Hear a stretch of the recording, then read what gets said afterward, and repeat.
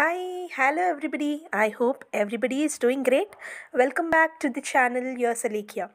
Firstly, let me thank you for each and everybody for subscribing my channel. I require this support lots and tons from you all. In today's class, let us discuss some of the informal contractions which would helpful for you for sounding more like a native speaker. And make a note, this you're gonna use it while communicating with anybody, rather than you're not supposed to use while writing. I hope is it clear? Yes, let's get started. Gotta, got to, gonna, going to, need to, wanna, want to,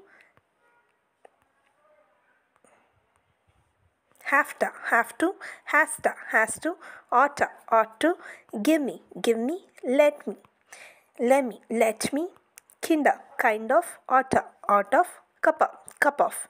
So, my request for you all is use this, any two, at least two you use it and form a sentence and post it in the comment section.